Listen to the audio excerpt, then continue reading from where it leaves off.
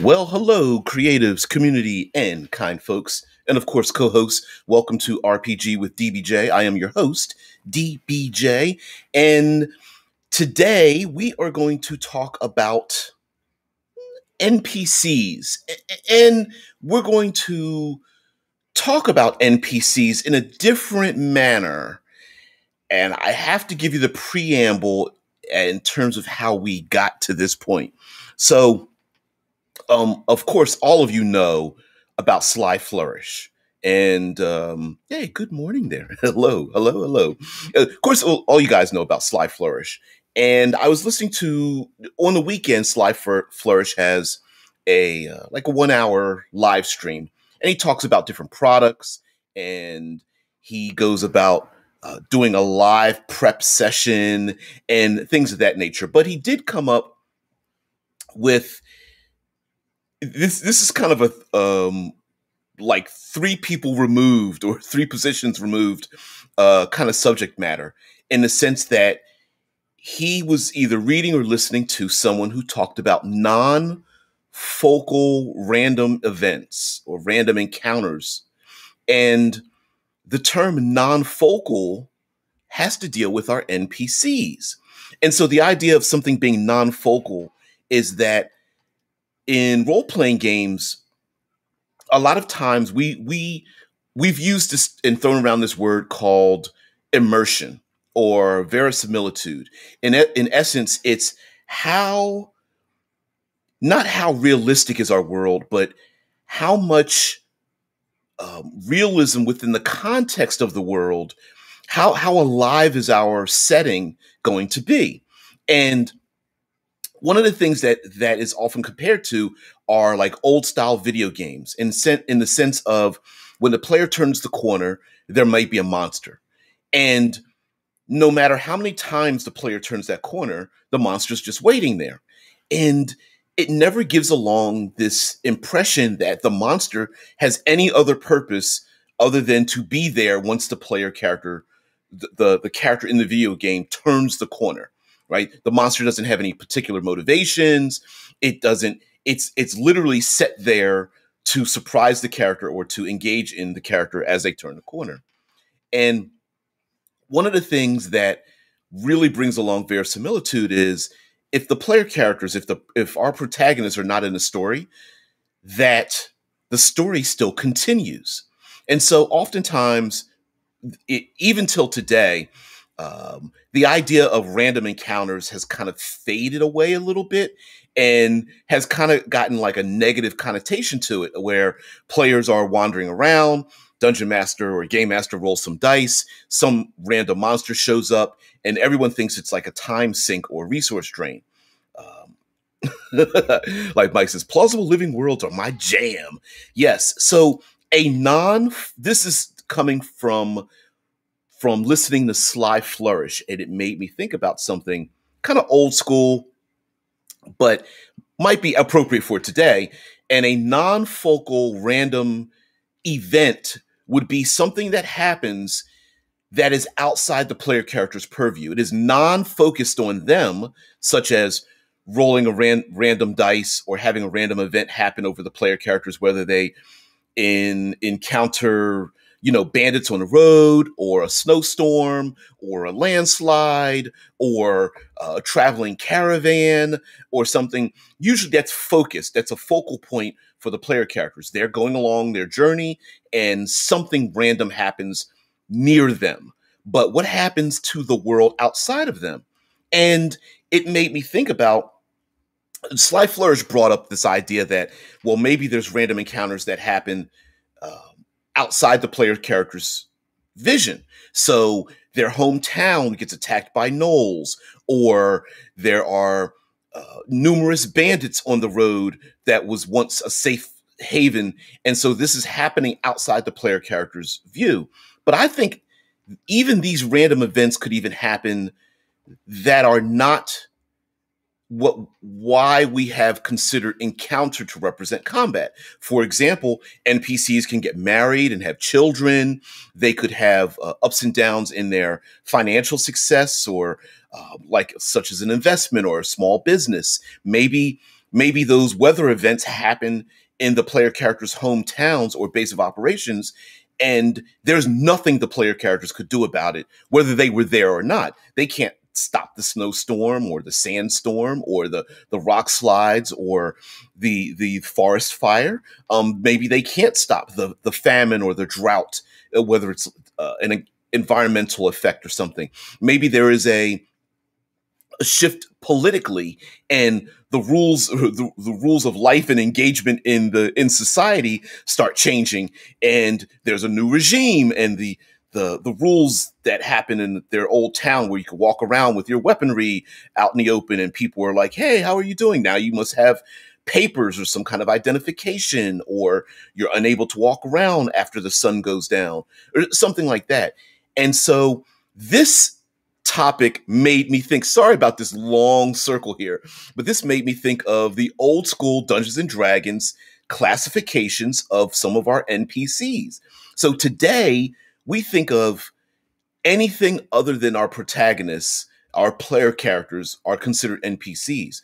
But in the old days, they actually had classifications. So let's go over some of the classifications and why they exist, and kind of like how we can use them, and then kind of think of like random things that might happen to them and in their lives that then ultimately affect the player characters, which is brings this big circle of how do you get the player characters to invest in your world? Well, they're invested in your world because they're invested in all of the background of all of their own characters and all their player characters and their families and such. So I know some of you youngins have heard the terms of hirelings, henchmen, followers, and retainers. And now in our modern context, we also have companions, we have familiars, of course, there are sidekicks, but let's go back a little bit. And let's start with hirelings and henchmen. Now, the biggest difference between hirelings and henchmen, and this was back in the olden days of AD&D, where player characters roughly between levels 8 to 11 were expected to semi-retire. So you were expected to build a temple or a wizard's tower, a fortress, or start like a guild of some sort. And you would populate them with people. But also back in the day, player characters didn't have or were not expected to have all the skills necessary to navigate this dangerous world. So you would hire henchmen and hirelings. The difference between henchmen and hirelings were henchmen pretty much had combat abilities. Hirelings didn't. Hirelings were individuals you would hire on an extremely temporary basis, sometimes once, maybe once, meaning you would encounter them once and leave within a couple of hours or so, or you would hire them and they would specifically be hired for a temporary basis. These individuals were usually skilled or experts in one field. A sage, going to a sage to delve into the arcane depths, was one of those hirelings. But you could hire an engineer to build a fortress. You could hire carpenters and people who made ink, and what are we called? Wainwrights, and individuals that were skilled in one, maybe two things. Sometimes hirelings would just be laborers to perform different functions. Maybe you needed your player characters needed to get the gold out the dungeon. You get some hirelings, and they help carry all your crap out of the dungeons on a large caravan and get back to your back home. Now, henchmen were armed individuals, and henchmen, of course, they were temporary as well. Maybe they were bodyguards. Of course, you would have before you go in the dungeon, you have all your crap. You need it defended, so you'd hire some henchmen, and those henchmen, or maybe yeomen or whatnot, pikemen or something, they would surround your stuff and keep watch over it. And also, if you were traveling long distances, or you had a bunch of your crap that you took to another town and you didn't want to leave your stuff anywhere, you would hire these henchmen would come along with you. And of course, they would go on some of your adventures as well. And they were for lack of a better term, they were mercenary. They were hired to, you would hire them for, 1 month's journey, and they would come along and they'd be a sellsword, and they would work with you. And then they had ways to interact with your henchmen and hirelings based on how you treated them, how much you paid them, maybe some of your ill-gotten gains you would share with them and whatnot. Now, Mike says, my rule at the table is to make the players care about something or someone, then endanger that love. Oh, hells yeah. That includes hirelings, retainers, familiars, businesses, and their favorite vendor. Yeah, absolutely. Absolutely. And you could even, like, there were hirelings you could hire that would never travel with you, but you would go into town and say, hey, I need your services for something. Healers were a big deal back before more than 50% of player character options had healing. Healing and resurrection was a thing. I didn't like the idea of going to the resurrection store, but you could go to a healer or someone who could remove a curse, and you would hire the hireling, and that hireling would help you navigate the world, healing your characters, getting rid of those long-term effects that kind of don't really exist any longer in 5th edition, but that's who they were. And eventually some of them would, depending on your relationships with them, would move up the ladder from hireling and henchman. As a matter of fact, some of those henchmen became player characters based on the lethality of the game and how fragile a lot of those early characters were.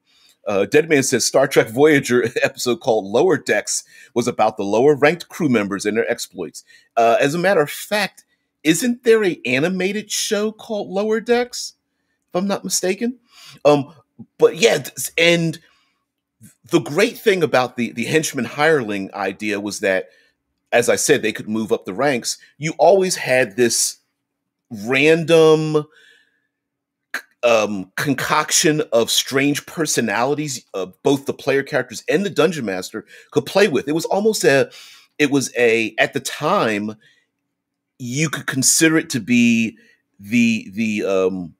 an organized version of creating NPCs that we could mix, match, manipulate, and that kind of thing. One hireling would snore too much, and another one was a really great cook, and yet another one had a lost love and whatnot, and you could really have some fun with them. I'll get to our co-host Mike here, and then we'll get into retainers and followers. Mike says making PCs caring about any PC is as easy as giving one of them an endearing quirk. Oh, hell yeah. Sometimes the endearing quirk is an accident on our part as the dungeon master or game master. That's why sometimes you might want to like shotgun a bunch of NPCs at the player characters just until one or more of them just sticks, because you never know, right? But anyway, Mike goes on to say, a hireling who's always heroic might be forgotten, but the shy acolyte with a stutter who is the archivist will definitely become the target of a bard who's determined to get them out of their shell. Oh, hell yes. Hell yes. And you know what? There's nothing better.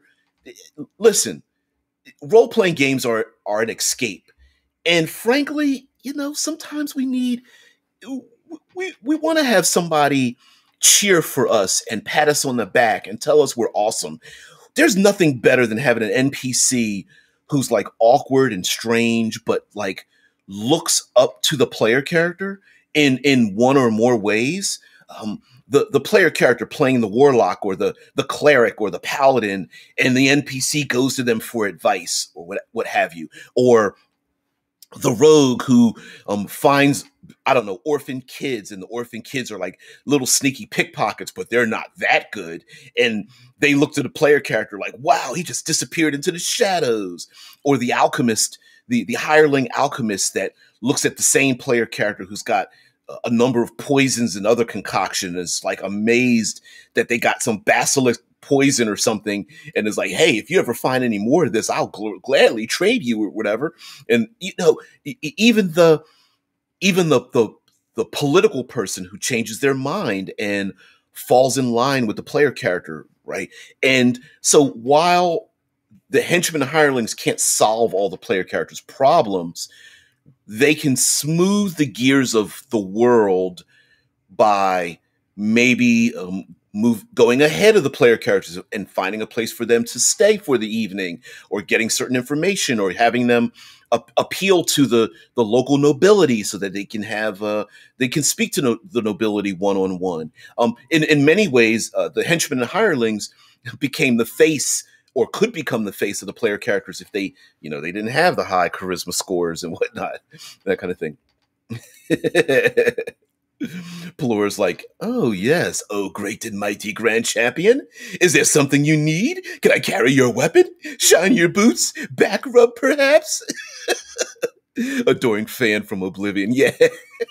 Foot rub? Please? No, but really though, I mean, if you're a bard and you're like a classic, like I do music and poetry bard, why not have a fan club, right? Okay, so moving on from the henchmen and hirelings, and again, the henchmen hirelings thing was specifically temporary. They were maybe the henchmen, a bunch of sellswords or something, are like, look, I don't want to be a farmer anymore, and we'll be 0 level human beings with a couple of staves, staves, and rusty swords, and we'll go along with you till we get to the next town, and that's it. And who's to say that, sure, they could be forgotten, player characters never see them again, no big deal, but they may also be people that the player characters can return to.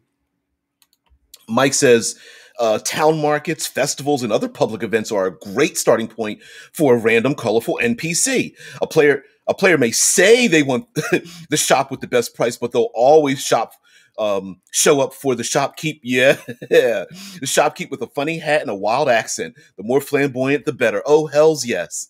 Yeah, player characters think they're like, I'm going to haggle till I get the half price, but really they want the person that's like the gossip, the one with the lisp, the one with the strange rat that lives in their hat all the time or something. You know what I mean? It always works that way, and it's fun. That can be very fun. Sorry, Deadman says the adoring fan was in most Elder Scrolls games. He usually showed up after reaching a higher level. Yeah, gotta have the adoring fan. And adoring fans could be a little bit annoying as well. Like, hey, I'm the sneaky rogue, but have the adoring fan show up and start like, hear ye, hear ye.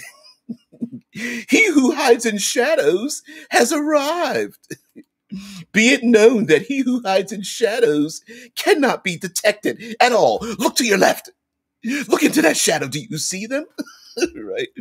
Zamora says, they have saved 2 children from dying in the wilderness. They have bought slaves to free them and found that you can't just give people freedom and call it that. Okay. Did I Z? Did I skip your comments there, Z? Moved on me. Anyway, and Zamora says, and that's besides the pet hyenas that one PC has in their town with an 8-year-old knight in training, the vizier, the church in another town, etc. I swear something must have popped away. But you know what? One of the things I have to say that Zamora kind of brings up is the fact that, like, life happens to the NPCs outside of the player's view. And those random henchmen and hirelings, whether it's the adoring fan, maybe the NPCs are a little bit annoyed with the player characters, or they're looking forward to a particular type of interaction. The Thieves Guild that loves to have that, NPC, the player character come in who hides in the shadows and gets to tell them of their exploits. The wizard who's able to go into the small wizard's tower, who, the highest level wizard there is 2nd level, but hey, you're 8th level, and they're just like, oh my goodness, you're our version of the sorcerer supreme. Please tell us of the spells that you found and whatnot, right? And there could be jealousies, and imagine that that 8th level wizard leaves town, and then weeks later they find out that the wizard's tower burned down. Like, well, what happened? Maybe were they playing with magic, and maybe they come back and investigate it, and that kind of thing. So, and Cameron makes a good point here that I'm going to read. Mike says, I've mentioned this before, but I've given PCs child fans who follow the PCs around town. Oh, hell yeah, I've done that before. Oh, yeah. One dwarf Tempest cleric had a halfling boy with a pot on his head, a grass beard, and a stick. Yeah. Cameron mentions the exact thing. Like, how can I encourage the use of hirelings? Hirelings have really faded to the background in present day. Hirelings used to be used for everything. Hey, we need to know about magic. Let's go to the sage. We need laborers to carry and move and dig things out. You know, the hirelings were like valets and servants and things, and it can be pretty difficult to get your players to do it because today role-playing games have allowed players to pretty much do everything. So what I would encourage is to tie as many hirelings and henchmen to the player character's background. If they're a noble, like the noble background comes with an individual, a servant of sorts, a servitor, not necessarily a servant in the negative connotation, but if a player character is a barbarian, have some of their barbarian tribes people, if that's the kind of barbarians they are, follow them into town, and they become like in other words, this is a strange thing to say. Don't give your players the option. Have these individuals in the players' lives, whether they choose to or not, and don't make it like you better or else. Although it could be family or like a thieves guild that specifically sends other criminals along with the thief or the rogue, right? It could be that, but it might be much more friendly. Family members are account for this, whether they are a cleric. A part of a religion might be followed by other acolytes for religious purposes or pilgrimages and whatnot. And you know, honestly, when player characters are like modern day influencers, so they might not have a choice in the fact that they're having an entourage around them. You know, the noble knight that has the squire hiding behind the tree and followed them out into the wilderness. You know, it might be a thing. Yeah. Yeah. Yeah, and Z is saying, yeah, I would recommend just having them available in their face. Have other groups walk around with hirelings. Yeah, absolutely. Yeah. And have them start with allies that follow them, that ask for hirelings. Also, henchmen and hirelings can solve problems before they ever happen. Like forward scouts, you know, it's a dangerous pathway to go along this direction.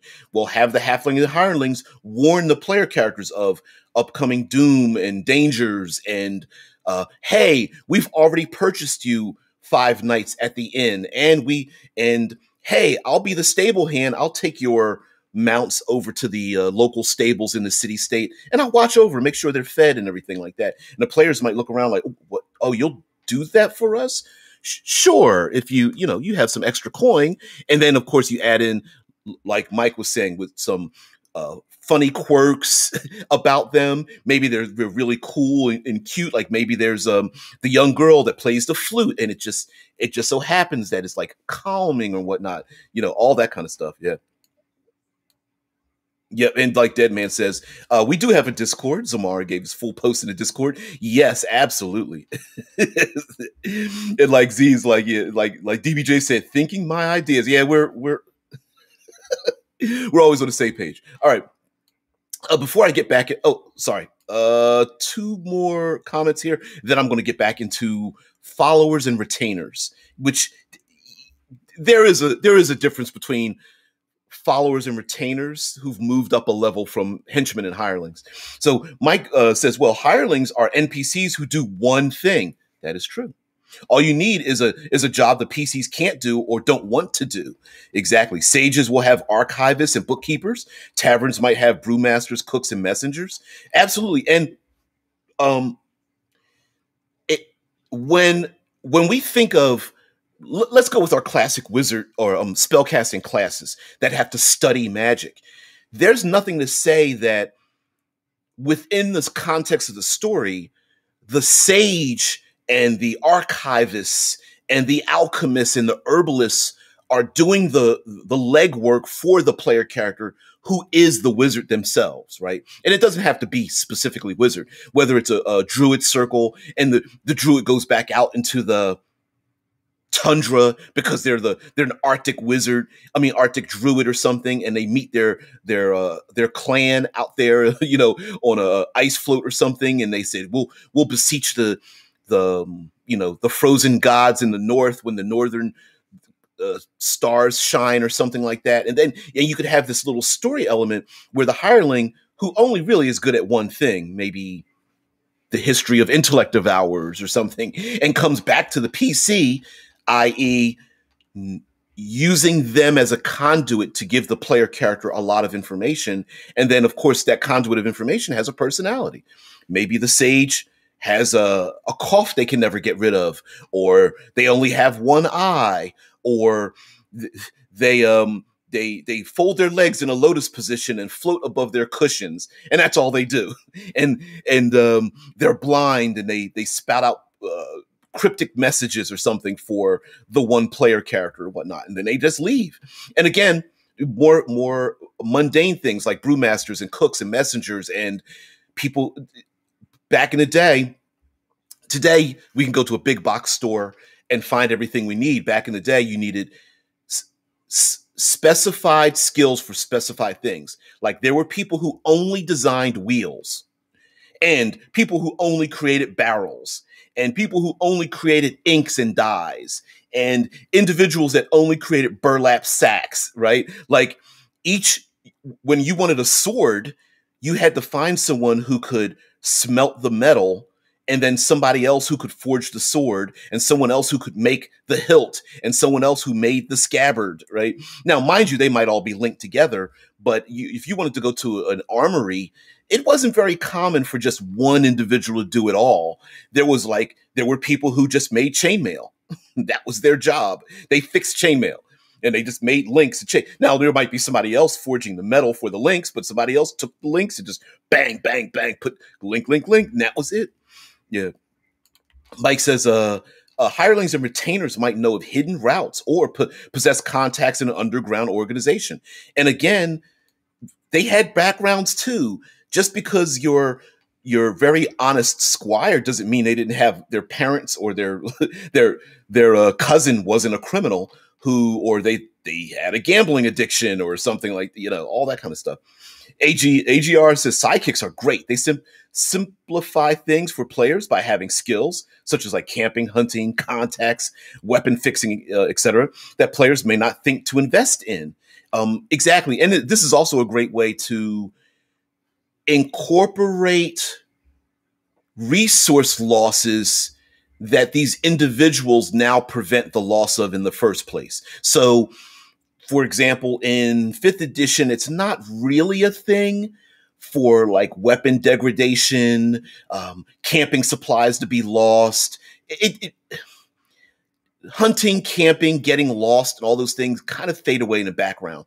But what you could do is say, oh, no. In this game, you could very well easily get lost or eat the wrong things or camp out in the wrong place or suffer level of exhaustion for traveling dangerous pathways. But if you have the proper henchmen and hirelings, they then negate that fact, which means you players can prevent that vector of loss by ensuring that their henchmen and hirelings are treated well and whatnot.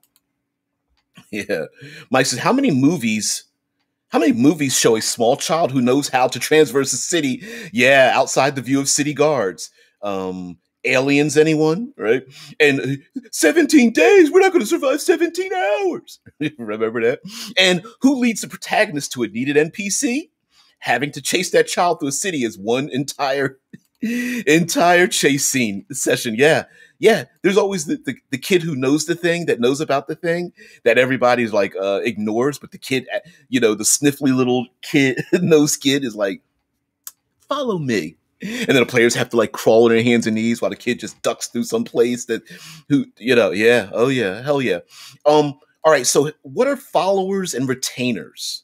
So followers and retainers are the higher level of henchmen and hirelings. So followers are like more permanent hirelings, and retainers are more permanent henchmen. So retainers are more like they fight. They're battle oriented, and they are for the most part loyal to the player characters. Now, if you go back into AD&D, there were these percentages that would fluctuate based on how well they were treated, and retainers aren't so much about getting paid as being supported. And this is where you can take where the hireling who gets the sellsword, who is just supposed to go along with the party for the next 7 days on the caravan, moves up. So it's not just the money and the cash, the coin that they get, but how they are treated, whether the player characters give them ranks, whether they share magic items, whether they share their magical influences. Are you going to heal me along? You're going to heal my broken ankle along with your other members of your group. Sometimes they need support in other areas. Like they want to move up from 0 level human being to first level city guard status, right? They want status. Maybe they need support in their own personal lives. Like, hey, I left home to go on these great adventures, and I sure would love you to visit my family and let them know how successful I am. And you might have to sit down there, sit with their mom and dad and a bunch of random cousins or whatnot, and tell them of their exploits as you drink really bad coffee or something in their front room. It might.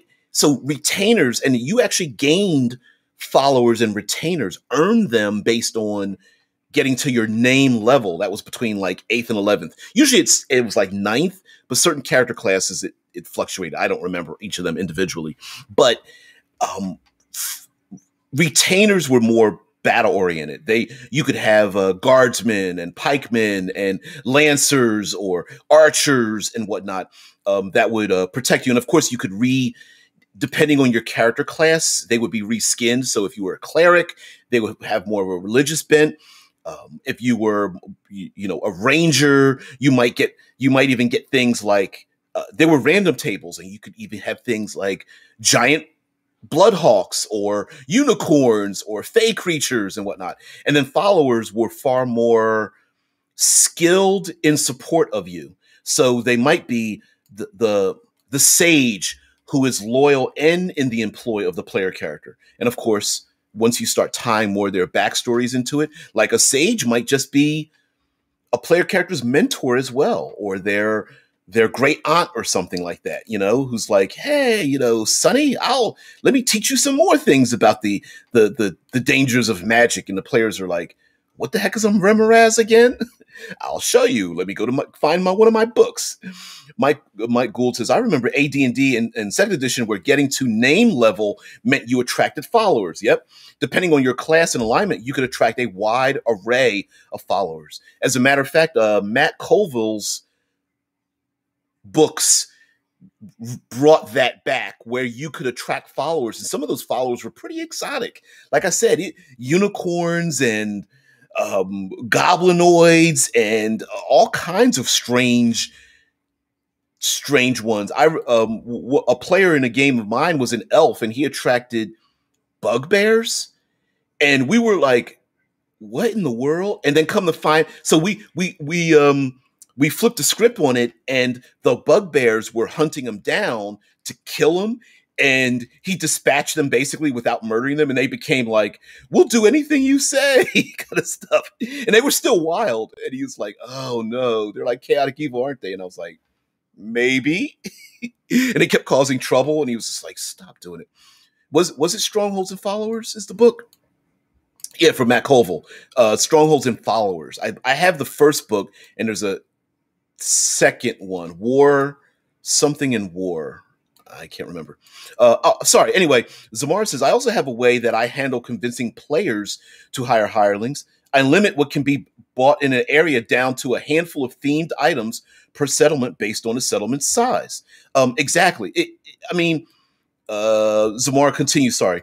says part of what they can buy that is persistent from town to town are people that offer specific skills or sell themselves or giving gold for access to specific areas or who are looking for hirelings. Yeah, now, like one thing can be, for example, the idea of, hey, when I get in town, I'm going to go to the blacksmith or the armory. Like every town doesn't have one, or some places might not have them open to the public. You can't just go buy a sword wherever you want to. You might need to know someone that knows someone. Yeah, there it is. It's strongholds and followers, and then the other one is kingdoms and warfare. Yeah, guys, that's it. Yeah, so hirelings and henchmen might be the opening to get to purchase a certain thing. Like it might not be that it's not available. It's just that we're not going to sell it to you. You strange adventurer walking around with a lot of armor and things like that. And also there might be individuals who help you navigate through an alien culture. And I don't mean extraplanetary. I'm saying like, okay, today, if I went to India, I don't know the first thing about India except um, curated information through mass media, right? I would not know what to do or how to navigate this place, but a guide would help me out, and that guide might tell me about certain types of things. Do you bow? Do you shake hands? Food and clothing and those kind of things, right? Mike says you could attract a tailor, or you could attract a horde of goblins or a giant. That is so true.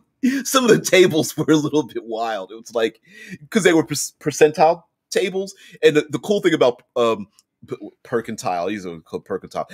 Percentile tables was that you, because of the percentages, the extreme ends of your tables, the 99s and double aughts and the 02 and 01s that you roll really had, I mean, if I'm not mistaken, I think you could roll dragons and demons and fiends on those tables as like henchmen and as retainers and followers, if I'm not mistaken.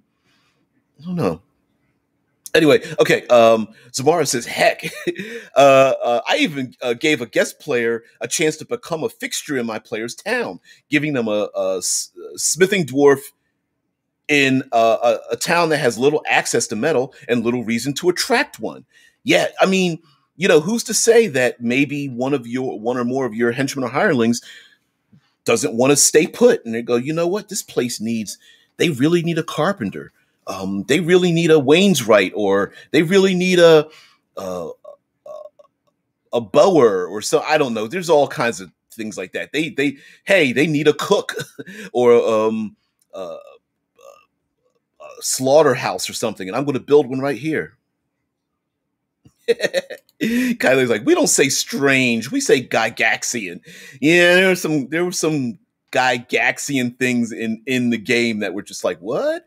Now, some of the other fun things that happen with now that retainers and followers have kind of moved on into familiars, companions, and sidekicks is, of course, the ability to default to using them instead of your main player character, kind of like trope style, where like troop style, where you have a few main characters and then twice as many or more sub characters that you could use within the game. Like, for example, you could say, like, if you wanted to do something like this, you could say, all right, guys, you have 9 levels of player characters to create. And you could create one character that's 9th level, or you could create 9 characters that are 1st level. You can make any combination, go for it. And then out of that mix, you can mix and match who you'd like to play. Like, oh, I've got a 5th level character and 2 2nd level characters. And the 2 2nd levels are, one is their younger brother, and the other one is a young girl who was saved from a village that was burned down. And they're all traveling together. Like, oh, okay, sure, if you want to play them out. And that, now, mind you, here we go with encounter balance. There wouldn't really be any. You would just have to navigate the world in this, 2nd level characters would have to fight or run away from CR 8, 9, and 10 monsters and whatnot. And maybe the ability to run might be a skill that players need to learn nowadays. Mike says, sometimes the key is how to tie certain hirelings or businesses into a greater organization. That's where side plots are born. Is the brothel independent, tied to a thieves guild, or a cult of grats? Grats, right? Exactly. And your henchmen and hirelings have personalities as well. So, and backgrounds and even goals. Maybe they're following you because one day they want you to defeat a great evil. Like maybe their grandfather, one of your henchmen or hirelings, had a grandfather who is now a restless ghost. And if you could only excise them so that their ghost could pass on, or, one of the henchmen hirelings, of course, like you said about the brothel, right? Maybe they owe a debt to a criminal organization. Well, the criminal organization might come looking for the PCs. And the player character is like, I don't know what you're talking about. And the criminals are like, well, your lackey owes me, 100 gold. And the PC is like, 100 gold? I could pay you that easily. And then the criminal's like, oh, if you got 100 gold, you owe me 500 gold now. Right. And now this story starts to unwind, where the player characters might be both honored and blamed for the actions of their retainers, their followers.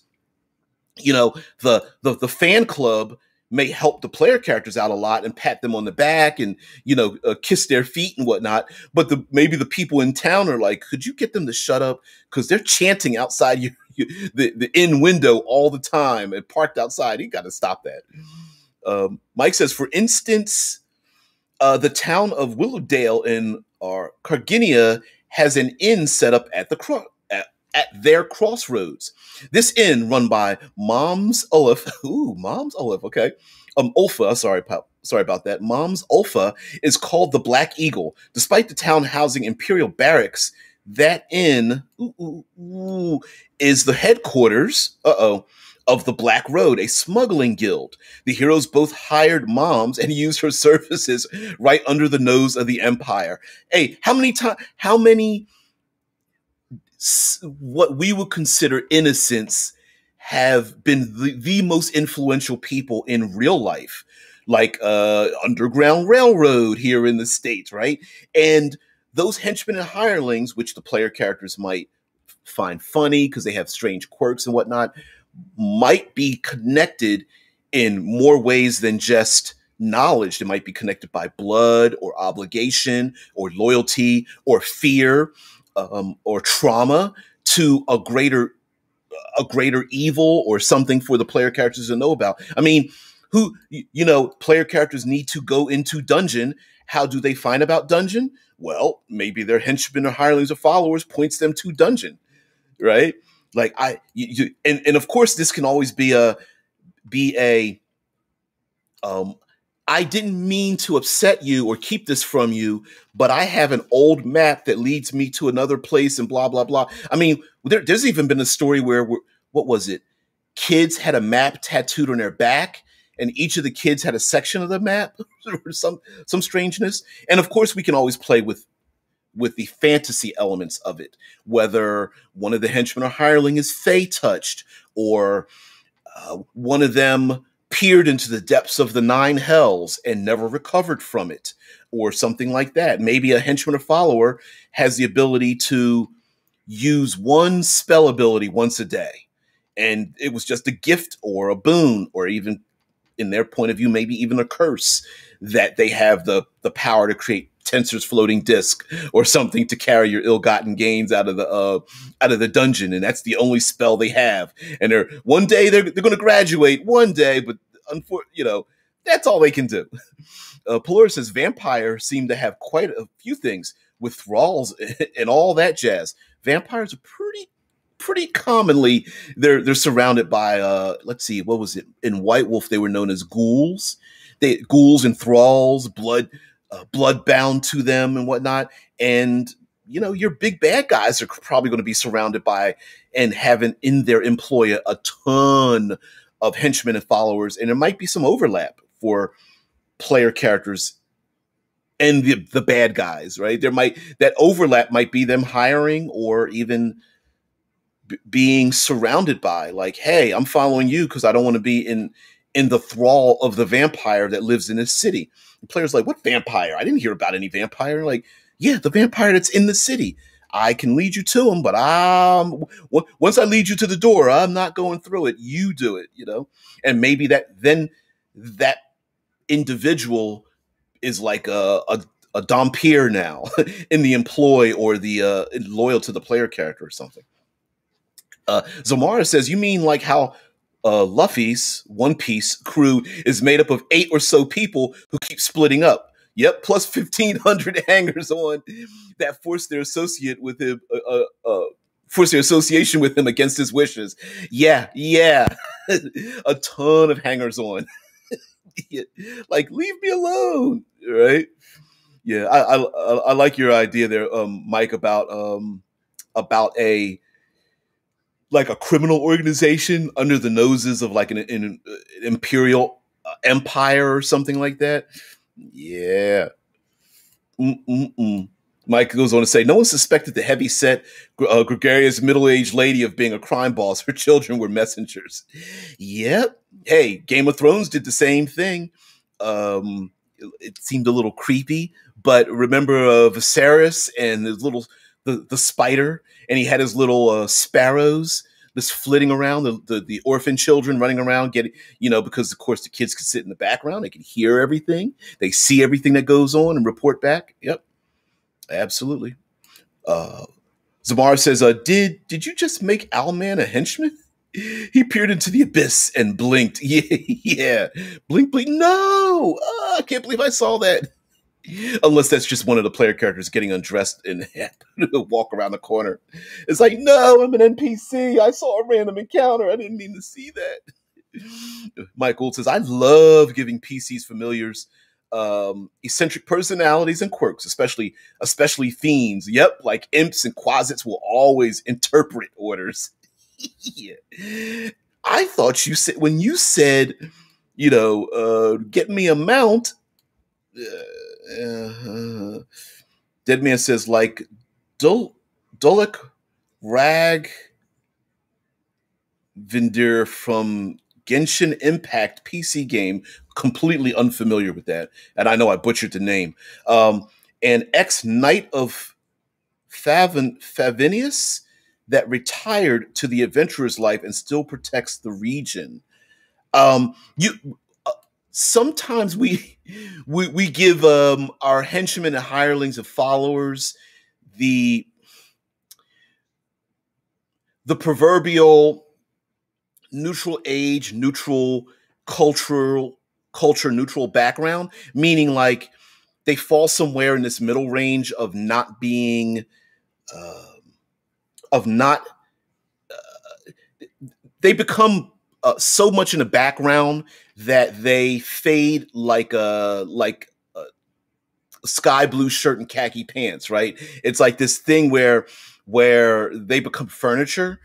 And so, and this has to deal with Deadman's comment that a really great way to make like henchmen and followers and NPCs really interesting is to push them towards the extremes of what we consider social neutrality, meaning like giving them very high or lower age ranges, children to elderly, culturally changing them. Someone from what was it? Robin Hood, Prince of Thieves. Morgan Freeman played the Moor that's traveling around, England with his devoted to his best buddy, right? Have someone come from a different racial or cultural heritage, and of course giving them quirks and things, whether it's something in their speech or the way they behave, or maybe they have a very non-traditional religious habit or something of that nature, and stretching those limits out. And people who have strange backgrounds, like, oh, I used to be a very famous and noble knight, but now I'm just a sellsword. And the player, and of course the PCs come along and he's got the rusted sword, and he's got the dirty outfit, but then you realize like maybe at night they're praying to the gods, and this individual is for in this world is like upper middle age. They've got the gray hair and, a little stoop shouldered, but they're still pretty knowledgeable and, pretty prideful. I can still defend myself with my sword and shield. And the players are like, all right, well, I'll hire you. And then come to find out that maybe they used to be a real knight.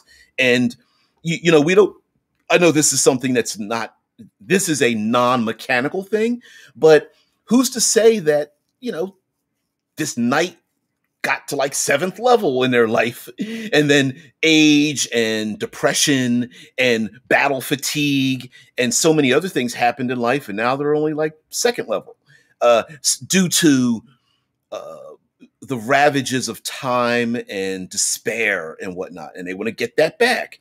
And the players don't know this about the background of the NPC, but maybe the NPCs, maybe the NPC really did look into the abyss and saw something there. Maybe saw one of their loved ones and was like, shit, how am I going to get them back? And maybe they become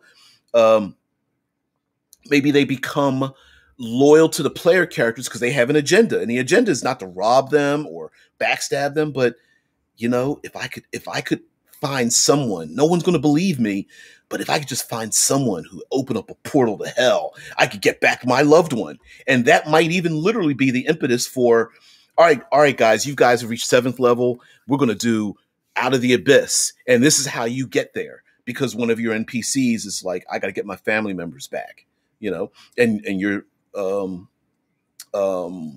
devoted to that. Mike's like, I got the idea for moms from Justified season 2. Ooh, I haven't seen Justified in a while. Yeah, Mags Bennett was my inspiration. Yeah, yep. Something about the kindly old lady. There's something actually scary about the criminals who don't look or act like criminals. They're very kind. Sometimes it can even be scary when they're nice to you. When you find out, like in the beginning, you're like, oh, thanks for the pastry there, moms. And then later on, you're like, you're giving me a pastry. That means you're going to cut a limb off. Zamara says, have the players befriend the mother or child of the big bad evil guy. Yeah. Who is unaware of the evils they are committing and just looking for their family. Yep. As a matter of fact, strange bedfellows at the big bad evil might appreciate the player characters taking care of their loved ones inadvertently, and then the public might blame the player characters for being on the side of the big bad evil, who now, through connection of the players taking care of their loved ones, now knows so much more about the player characters, who they are, their capabilities, what their goals are. And, whether it's a fiend or an evil lich or an old hag or something that's shape changed or whatever, a doppelganger. And it's just like, they can do what? They dispatched who over the valley? Wow. Ooh, I didn't know they went to... I'm going to have to look at that, and heck, there might even be some respect from the big bad evil. Like, look, I don't want to kill you, and I'll let you go for now. Here's a great way if your characters are low level and the big bad's so high level that there's really no way you can fight him. But maybe the higher level, this CR 18 bad guy with 2nd level player characters is like, you know what? I respect what you did. And because of what you did, I'm going to let you leave town. Just make sure you don't come back, right? And then, of course, the NPCs are like, but I want to see them. I want to see the PCs again. Mike says, I like the idea of a Dragonborn with the knight background who has 3 massively incompetent kobold retainers. And there's always 3. Even if one dies, another one shows up. They're a massive chirping, barking, overly loyal creatures stumbling over each other to be the first to serve a cup of coffee. Yep. They're like, why are you being chased by city guards? They're like, well, I stole the cup of coffee. Why did you do that? But yeah, why can't we play with henchmen and hirelings? And I do feel like kind of going back to something Cameron brought up, like, well, how do you encourage the player characters to use them? a lot of that's been taken away. Why did you guys do that? Fifth edition? Why? These are the vectors of telling great stories. But again, if you want your world, what you could do is just have far more repercussions in your world, and henchmen, hirelings, retainers, followers become the lubricant to move through the world so that the player characters don't get overwhelmed. They are, hey, if you need to tell your player characters about some new regime and a new part of your map that you just opened up to them, hey, the NPC that's loyal to the player character tells them, oh, by the way, when you come into town, all strangers must stand in the red circle, and before you are invited into someone's home or something like that. And like, red circle, and I see these red circles painted on the ground, and they're like, okay, I didn't know that. Thanks for letting me. Like, no problem, boss. Anytime, you know. Yeah. Oh man. Kylie says, once you get gone, you stay gone, or you'll be gone. Marcellus Wallace, grateful boss monster. Yeah. There's nothing wrong with a foot massage. Yeah, right. Yeah, but yeah, why wouldn't big bad evil guys don't have to roll initiative? They can just go, listen, I could kill you right now, and all of my loyal criminal underground or whatever it is. I'm an evil lich, and I've got an undead army, and yeah, we could kill you right now, but I respect you for, watching out for my still mortal living family, even though I've been alive for 10 generations or something. So I'm going to let you leave. And so now the player characters are like, okay, we know who the big bad evil is. We have no capabilities to fight them, but we also have a connection to their loved ones, and they are loyal to us.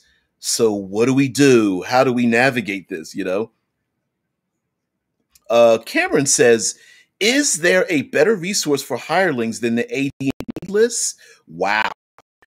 I bet there's an OSR I bet there's OSR content out there through like Lamentations of the Flame Princess, Sorcerers and something in Sorcerers, or Sorcerers and Swords and Sorcery. Like, I bet there's a free remodeled version of it, but I bet it's all OSR. I'm sure someone like Followers and Strongholds and Followers, there's something more 5th edition related to it, but off the top of my head, you're probably going to have to find a list from like an OSR themed blog or something. Yeah, Mike says a colorful living world needs colorful living beings in it, and I want to add to this that I just want to add to this that like having the world and the NPCs, having things happen to them outside the purview of the player characters can really draw them in. That Dragonborn who likes to have a lot of fun with those kobolds, and those kobolds one day don't show up, is going to be like, oh, I feel like a limb is missing. Where'd the kobolds go? And then you find out that maybe there's a great worm or something that like said, told the kobolds, you work for me now. And the player's like, they don't work for you, they're with me. And the dragon's like, no. They work for me. Go away, humanoid looking dragon thing. Right? And so, yeah, give them something and take it away. Now, Zamara says, as a co-host, says, well, we as DMs can encourage it, writing the way the world works, a puzzle solved by 10 men praying. An army needs to be held off while the Baron is negotiated with. Right, like the players might be overcome with not having enough hands to solve all the issues. So again, like Zamar is saying, like an army needs to be held off while the Baron is negotiated with. Sure, the PCs are doing, they're doing their charisma checks, but if the Baron needs to be negotiated with, and there's an army outside, maybe to hey, maybe they're there to arrest the nobles, and the PCs are like, no, we need to have a conversation first. The henchmen and hirelings might be out there doing the physical battle before the thing, or it could be the opposite way. Players are like, we'll fight off the army while you go in and speak for us with the Baron, and they're like, the henchmen are like, good thing, we'll do that, or probably more like followers or something. Like, yeah, we'll go in there and talk to the Baron. And so maybe there's too many things happening in the world, and they don't have enough hands, so they need hands to get everything together. Like, for example, there, like right here in the States, Hurricane Ida comes on shore. Oh man, well, we need a sailing vessel. We need to get our stuff on the ship. We're being hunted by city guards. We need to make a deal with the underworld or something. And as the problem stack, as the puzzle of life, whether it's a real puzzle or just navigating life in general, how many times have we all said in our own lives, man, I wish I had more time in a day? Well, this is for them. Hey, boss, I just picked up your newly minted sword and armor and shield from the armory. Oh, I forgot about that. Thanks. Because I was already doing my alchemical experiments while I also was trying to make a deal with the underworld, right? So, yeah. Anyway, let's see. Zamar says, there are ways around the freedoms that 5e has shackled us with. Yeah, we just need to learn to embrace the limitations. I definitely agree. As a matter of fact, you could just maybe a ranger has a bunch of scouts. And why does a ranger never get lost? It's because I got scouts. That's why. Mike's like, I just watched Pulp Fiction. Yep. Zamar goes, anyway, good morning all. May your day be merry. And remember, you are the hero of your story. And you wouldn't get far without the NPCs in your life opening your doors. We're going to have to end it on that one because I love that. I love that so much. So guys, have a great one out there. Be safe. Be awesome. Yeah, Mike, seriously? That was a great edit. Mike says a group may need to endear themselves with the Thieves Guild. That may mean needing to get arrested for a tavern brawl so you can be jailed next to a captured thief. That may lead to an escape contract. Yeah. Oh, I like the we need to get arrested because of a thing. And also, listen, NPCs, we know in real life sometimes someone's last name, someone's bloodline, someone's title, someone's job function, someone's culture, someone's race or religion might be the thing to open a door that your talky talk might not be able to do. Despite the fact you might find it annoying or hideous or reprehensible, I don't think I'm going to be able to talk to the head dragon of the KKK, right? But maybe there is an ex-convert that one day goes, I know we've been best friends for 12 years, but I got to tell you something. I got like a KKK robe in my closet, and I'm just like, what? And that might be, you know what I mean? So players might be able to open a door that they weren't able to open before. So that's why I really love Zamar's comment that maybe the NPCs open the door. Maybe that's how the noble knight is able to talk to the Thieves Guild, you know? Oh, man. You guys are so funny. Like, Deadman says, or more accurately, Roddy Turtle, Scaly, and Kobold. Yeah. Oh, man. Zamar says, to enter into a school in my world, you need to have dragon's blood. See, and that might be the thing, like there might be a closed door in your world, and you go, damn, how do I get the players through the door when, like the Bene Gesserit, only women can learn the psychic powers of so-and-so, and none of the players are women. How do I get them in? Oh, the NPC that has a connection to the aunt that's there, who might make an exception to speak to them in a back alley, you know, and so, yeah, I get it. So guys, anyway, have a great one. We'll continue to talk about this further on and whatnot, but you guys get the point that I think there still is space to use a ton of NPCs. And again, this is a shared experiment where players get to use. It's not. It shouldn't just be DM facing, where hey, I've got 37 NPCs, and then you just use them. You're so wrong there, Mike. Yeah, dragon blood on my knuckles. Bam. Hey, Cam, no, no problem. You know what? Sometimes I love finding like little things that on their surface are like, I don't see what the big deal is, and then going like, oh, well, maybe there's something more to this. Maybe, you know. Anyway, guys, everybody have a great one. Kylie and everybody out there, thank you very much for tuning in.